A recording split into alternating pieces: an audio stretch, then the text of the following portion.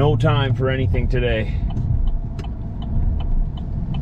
We worked late yesterday, and we're on our way back into work. We're gonna go do it all over again. Except on a better time schedule today, I think. Picked up that load last night at 5 p.m. in Winnipeg, brought it to Kenora, brought it back to Winnipeg. Walked out of the, well, drove off from the yard when I was done everything at 2 a.m. So I'm pretty much going back as soon as, or as quickly as the law will let me. I have to have a certain amount of consecutive hours off before I start a new day. So here we are, starting a new day the right way. Oh, green light, that is the right way. Cheers. Nice and slow, it's slippery out. Last night was, that was something else, but I volunteered to do the load, so I'm not complaining. It was a good day. The roads were just nasty though. But my other coworker was gonna do it, but he would have been back later than me. So I volunteered to do one so he could go home a little earlier, and then I could just do a quick run to Kenora and back. Oh, little did I know, Mother Nature had something in store for me. It was a blizzard. But we made it. Here we are, we're gonna go do it again today, except Mother Nature's a little happier with us today. I guess we impressed her yesterday. We're doing another Kenora run. Same thing as yesterday, except we're leaving a little earlier. Not much earlier, but a couple hours. And the roads should be a lot better, so I should get home before 3 a.m. today. Ooh, someone bites the dust. Oh, they just about hit that sign. Oh, ho, ho, ho, ho. Oh man, that was close. Yikes. And what happened here? These two guys getting in an accident here? Well, why else would they be parked there, right? I don't see any damage. She's a slippery one out there, folks. Careful. Better than yesterday though. Man, the ride back from Kenora yesterday was intense. Blizzard all the way into Manitoba, up to where the prairies start, where the open fields start, and then blowing snow. And then when you got to the city here, it was literal sheer ice on every single road. I didn't see one salt truck out. I don't know if their plan was to clear all the roads first and then salt them, because now they're salted. But I got in at about 1 a.m. or whatever, 1:30 a.m. when I was coming into the city from Kenora. It's just an absolute skating rink. And today it's just cold. So we got the polar vortex coming down today. And it's gonna be here with us for the next week or two. Temperatures down to about -40 at night. Below that with the wind chill, -35 at least. During the day we're sitting at probably -25. I'm talking in Celsius here. So -40 at night, that's where Celsius and Fahrenheit meet. So when you ask what's 40 Celsius in Fahrenheit, it's 40 Fahrenheit. Same thing.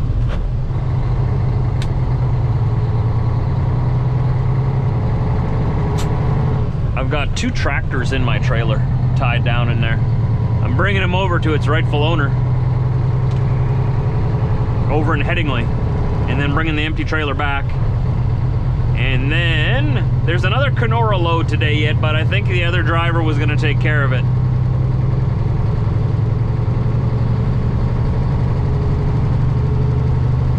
We shall see. It sort of goes whoever gets back first.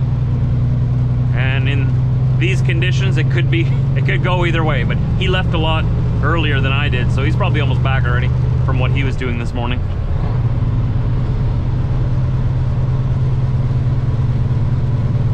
And hey, anybody want to buy an $800,000 home? Prime real estate. A great view of the city landfill.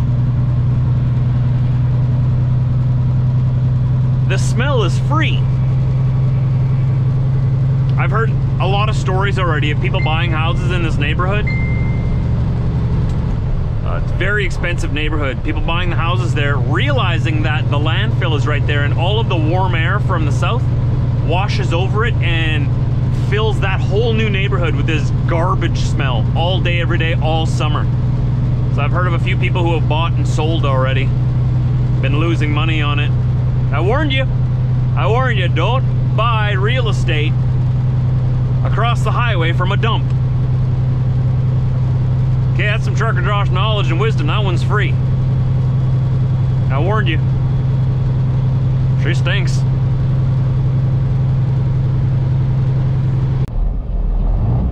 I'm just bobtailing right now, so gotta pick up a loaded van trailer in the St. James area of Winnipeg. I just dropped off an empty van at a different place.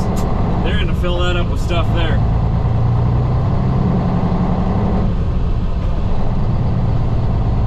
Been a completely clear and beautiful day, besides the fact that it's been minus 33. It's been good. It's been a good day.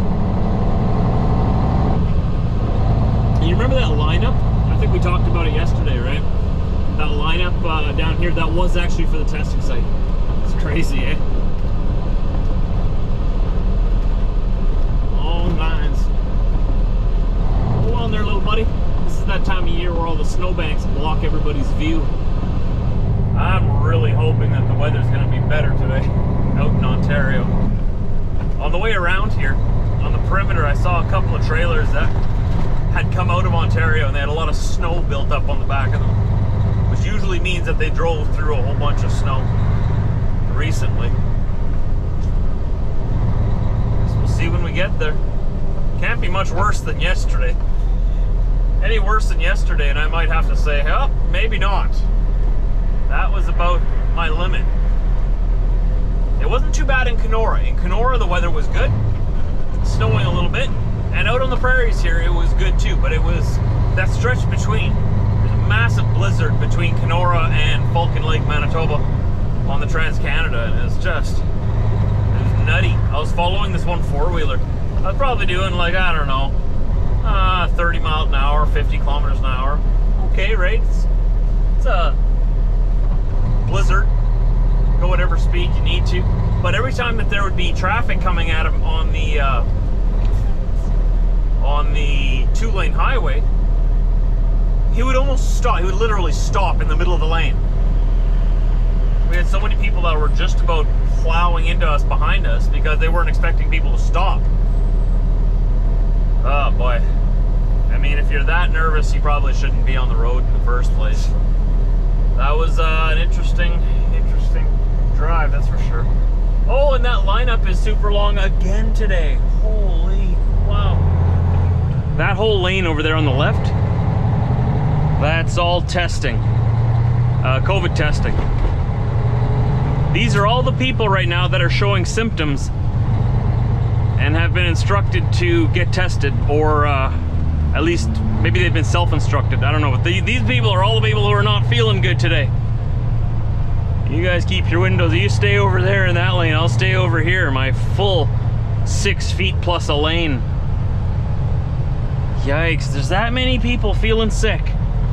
And it goes all the way down here past this block. This is Sargent Avenue, past Ellis to the testing site. Same thing as yesterday. Just like hundreds of people. Gotta find my gear here. You guys are all sick? Yikes. Just yesterday, out of here, there was 825 positive cases. Wonder what there's gonna be today. I don't like talking about the pandemic much on my channel. It always brings out the worst in people, it seems, and everyone starts. I don't want you guys to start arguing in my comment section, okay? I'm just trying to highlight, look at that long lineup. I'm not taking this side or that side. I just want us to not fight, okay? I avoid topics like this usually, but that is pretty crazy. I've never seen that like it was yesterday and today. That's interesting. Imagine waiting in line all day for that. Thanks. They got cops there controlling the traffic. Goes all the way up here.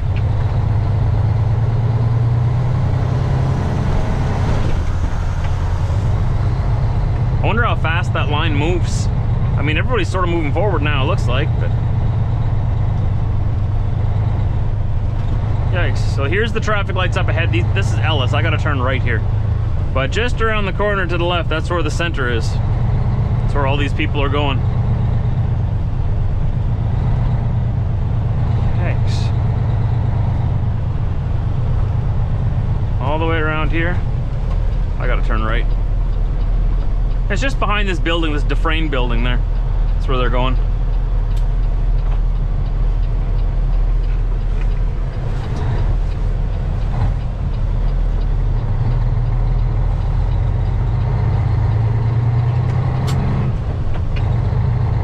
So far, I'm still feeling good.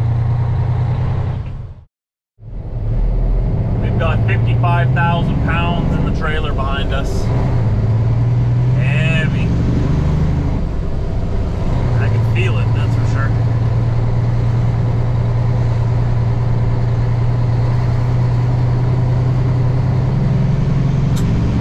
Just leaving the neighborhood now, just drove past that line again.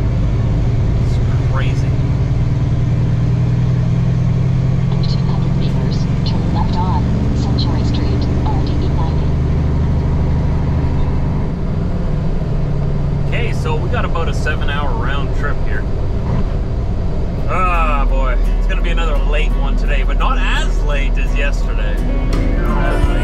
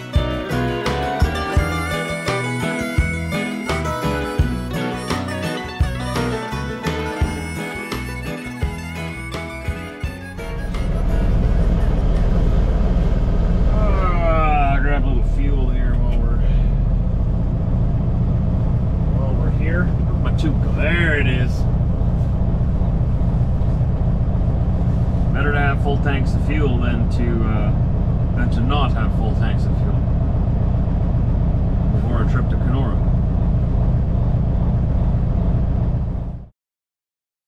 I'm here switching trailers again. Forgot my balaclava, so I'm just using my face mask to keep my face warm. Huh? That's what they're good for, dual purpose.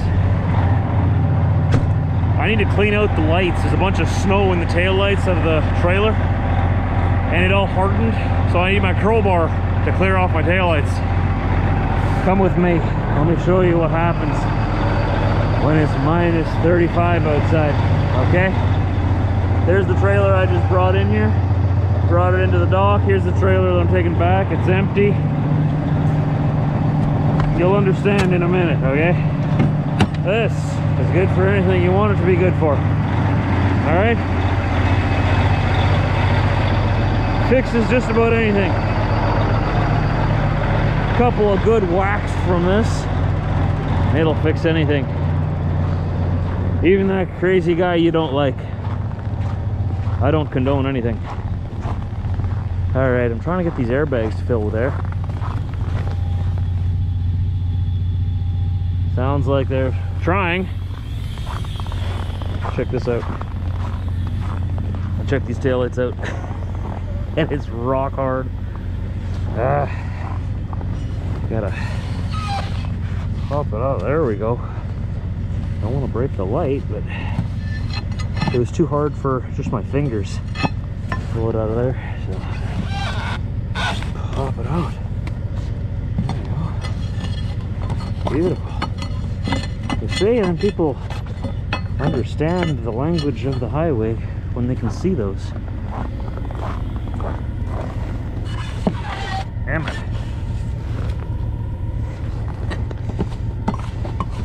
I've never had to use a crowbar to clear off my taillights before. This is a first. You are witnessing something that happened to me for the first time. When in doubt, use a crowbar. Always carry one with you, just in case. Just in case. Get that all out of there.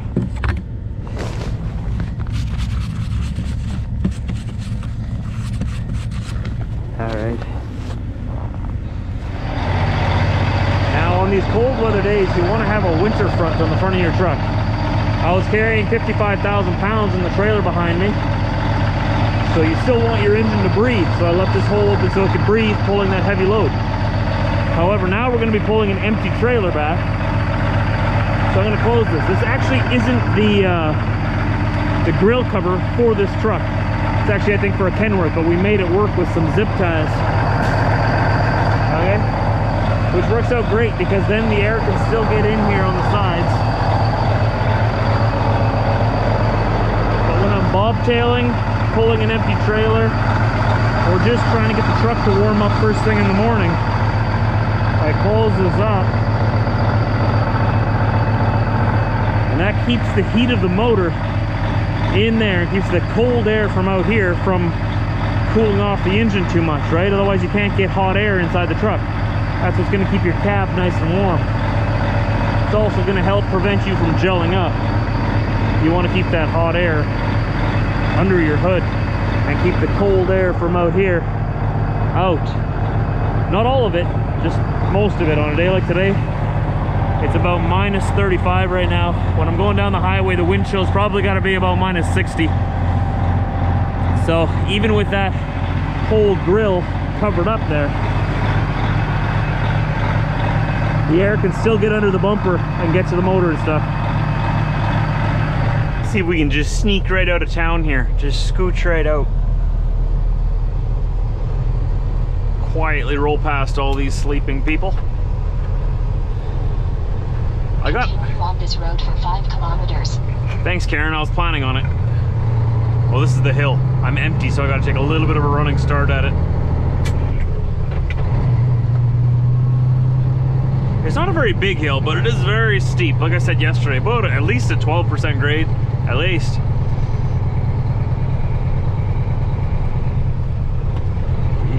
Not much room.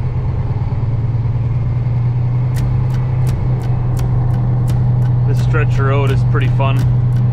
It's more fun when I don't have a vehicle behind me with their high beams on. But there's, it's almost like the neighborhood here did a collective effort to decorate for Christmas. There's a few little decorations here and there, but as you go down the road further, they get more intense. That guy's bright lights behind me are bothering me. But almost everybody's got something. Oh, there's a big one down there.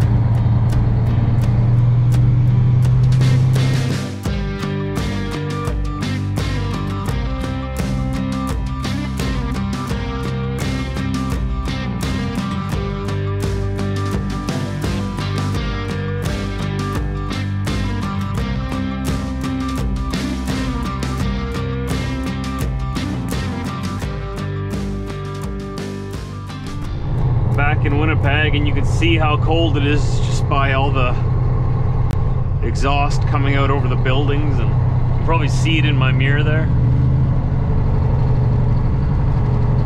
Whew, yep. It's minus 30, plus the wind chill. Plus us moving through the air, which makes it even colder in the truck. But I'm nice and toasty warm in here. This Peter's keeping me nice and warm. That guy's just flying. Thanks. Or maybe I'm going slow. I'm probably just going slow, but that's okay. Roads are icy. Speed limit's 70 kilometers an hour here, or 45.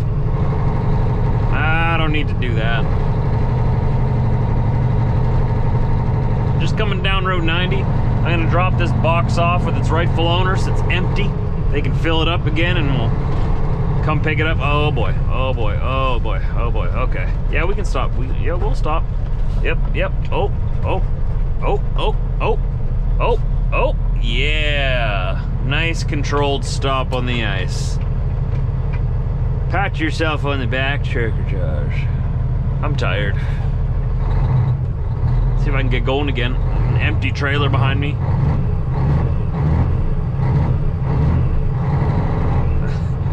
Spinning doesn't help. All it helps is make it more icy at the intersection. I should stop doing that.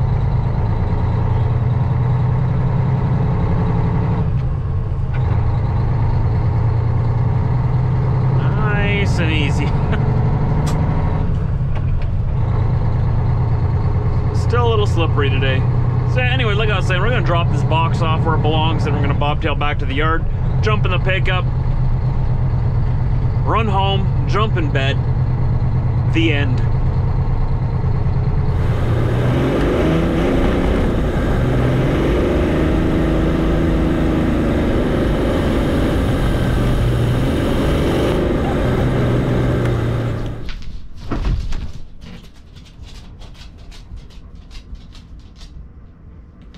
Pretty much exactly like that. Trying to get Diesel to come up there too. He's down here. Rushed home and dove into bed. Had some weird hours this week, but I'm just finishing up all my YouTube editing. Britt's at work, so I try to get all my editing done when she's at work. So that when she's at home, we can do other things together, like watch TV and be productive by watching TV and stuff like that. I mean, those shows won't watch themselves. There's film crews out there that went through a lot of effort to create all of these Netflix movies for us to watch, and I am not going to let their work go to vain. Go in vain? We're going to watch them, right, Chevy? So we've got the sheet over the bed here right now so that the dogs can go on here. They can only go on here now when there's a sheet on here, because we got new blankets for Christmas. We bought them for ourselves. It's our Christmas gift to us. We didn't do very much Christmas gift buying this year, so this year is more focused on our IVF, which is coming up soon in January. Diesel, can you excuse me, please? No? Okay. Chevy, off. I want to show you guys the blankets. They're not allowed to be on here, just on our blankets. We're trying to save them, obviously. So there's mine. And here's Britt's. They are sort of matching. They're from the same company, obviously. They're just different flannel designs, different plaid designs. One second, I don't want this sheet to fall off. They're very, very comfortable and cozy, if you were wondering. Worth the buy. Bought them at Superstore. Okay.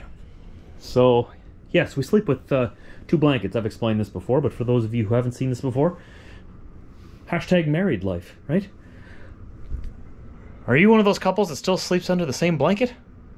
Why? Get yourself a better sleep and get separate blankets. See, I toss and turn, and she tosses and turns, as people do. And we like to sleep with our house a little colder.